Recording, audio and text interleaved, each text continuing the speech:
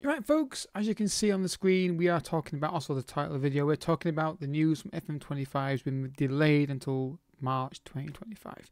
So we're going to talk about that. We're going to look at what they've said. I'm not read it yet. I've just seen the thing. I'm not read it yet myself. And then we'll discuss the channel and how things are going to go from there. So, 1 second, folks. I had to sneeze there. I didn't want to do it on camera. So, yeah, we're going to talk about, we'll go through what they've talked about, what my thoughts on it are, and what the plans are going for the channel for the rest of the cycle, because obviously it's now being extended and we've got various things we could do, so we'll get into that today as well. So on the screen right now, you should be able to see it on the screen. If not, I'm reading it anyway. So these today, about an hour ago-ish, something like that. Foot Manager 25 delayed until March 2025.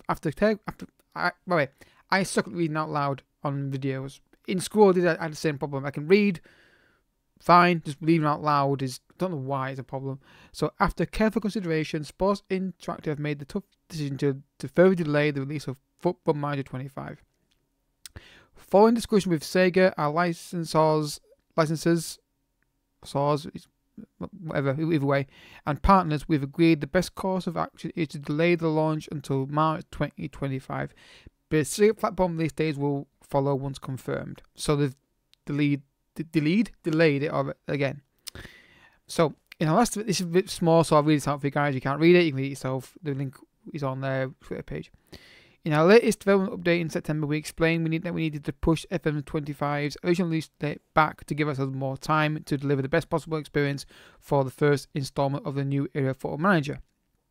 This additional time has not been sufficient to ensure the game quality and experience meets our expectations and our very high standards. In the previous blog, we explained that it has been a difficult development cycle for the studio. Many things have been moving slower than we had predicted, despite everyone in the team working at an incredible pace to try and get everything done.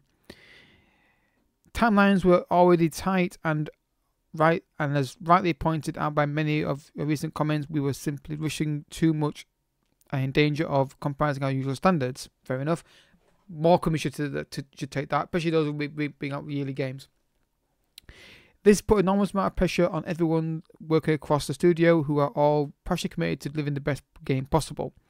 FM25 is the biggest technical and visual advancement in this series for a generation. We simply cannot compromise the delivery of this crucial juncture in Football Manager's history by rushing to release it in November.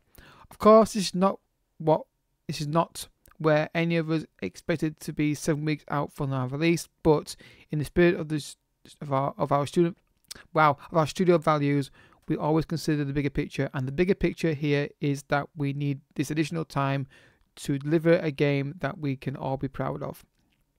For large numbers of people who've already pre-ordered the game, we thank you very much for your trust and support. Given the delay, however, should you wish to claim a refund, please contact your retailer. I didn't do it yet. I was going to get paid, but not urgent yet. No reason to get, is there? Something you noted as missing from our announcement on 1st of September was the mention of advanced access on PC and Mac. We can confirm advanced access will be available ahead of the new release date, and when we are confident on how long that period will be, we'll update you at the first opportunity. The new gameplay review will also move to the end of January 2025. We're intensely aware that this is massively disappointing to you. We share your disappointment and are extremely sorry. Thank you for reading and your patience. It means the world to us as we continue to work on creating a new era for Football Manager. So this is what I think most companies should be doing more often. Not so much the games that bring out when I release every 4 or 5 years, but companies that bring out games like this, who are making games yearly, and EA being a great example of that, of course. I'm sure there's other ones as well, where you're releasing games every single year, and you're trying to catch that yearly cash grab. This is good, but what I would say about this is you may as well not bother releasing it. You may as well wait another year. You may as well. I know they probably can't do that because the money, they need that excess money coming in. So I guess I know that they can't. But for me, you may as well wait a few more months and release it in the summer. And just say this is a new era. We're going to start from here and go from there. I know they won't do that because they've already probably committed to it and they need to get the money in, and they go that long without an update, a new game, and then more income, they may struggle with that. So the fact you can still pre-order it shows that as well, which makes it's fair enough. What I would say is, because people are already saying in the comments of this post on Twitter, and I'm guessing in the forums as well, is should we have then a data update be brought out for the current game? Whilst I think that's a cool idea, I don't think they'll do that. I could be wrong, because that means people then won't buy the new game potentially, and I think that will be a big selling point for the new game. So, if I can finally get the new database, official database on it, and that is why I think they won't do it. And it makes sense from a company point of view to not do it that way. They may change their mind and do that. They might do it. I would say they probably should, but I get the argument if they don't do it, as to say, well, if we do that, we may lose some sales because people just walk by the new game because they've got the database they want officially. And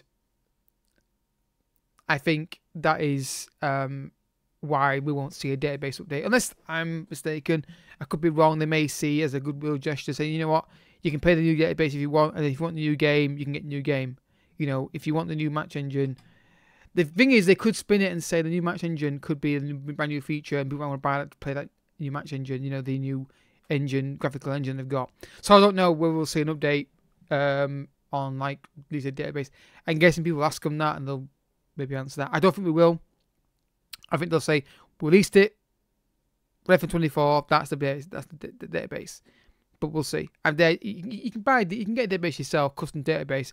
But they may give us something like that as a thank you, and I don't know. We'll see. So where's leave our channel? I'll leave it on the screen here so you can keep reading it if you want to.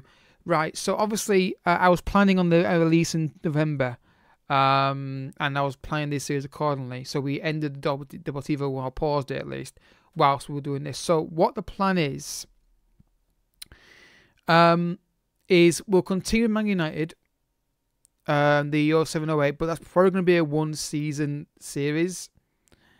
And then we'll bring back Bayern Munich alongside it. And then once the Man United series ends after one season, we'll then do Deportivo again and bring those two series back, because I want to try and finish them off in some fashion. Now, that's the current plan. I'll do a video on next time I do an episode of that series to get people's thoughts on that. If you got this fan video, you can leave thoughts down below. I'll do a post as well. But that's my current thinking. Was this supposed to be a short-term series anyway with Man United, the 0708 series? So we do that series, do the 1 year. So we did 1 year with them. We couldn't do it. Move on. Because after that, you kind of lose the database as it was back when what it's based on. So, but we've got Bayern Deportivo, which we started, and I want to try and at least finish those series one way or another, and then we'll go from there. We may do one season with Man United on 0708, leave the database there, and come back to it at a later date. I don't know. But we've got rest of October, November, December, January, February, and some of March. So it's 6 months, 5 months really. If you count October, basically October, November, December, January, February, 5 months to get through those series. That should be doable.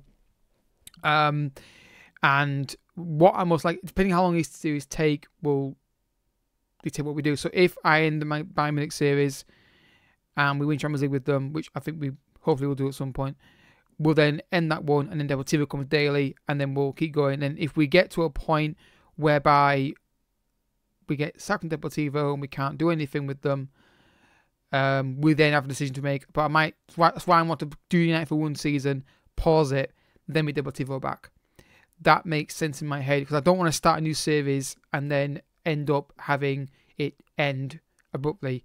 I'd rather continue as I've got now and then develop it and then go from there. But I'll do a post on this today on the community section.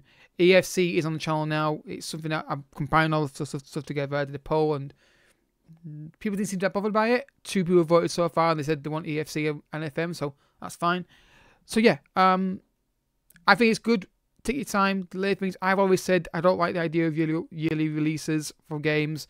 I'm not a big. I think a lot of times you end up rushing through it. the cycle, for example, is you have a cycle of 2 or 3 months of a game, you start supporting that game because then you've got to release a new one, and you don't focus on the things that make sense. It's like, I'd rather, like, EFC25 come out this year, a gap next year, then another one after that. So you have the release this year, 2025, you don't get a release, and then, or you get a data update for it, and then you get the full new game the year after. That would be better for me. I think you get better game quality from that. I think you have to iron out the things and work on things longer term and develop things better. But here's the thing. I get it why they do it that way, FM and EA, for example, because they need that really income coming in. And if they don't have that, unless they make the data update, something you can buy for like $14.99 or whatever. You know what I mean? So I like this. Hopefully get a better game end of it.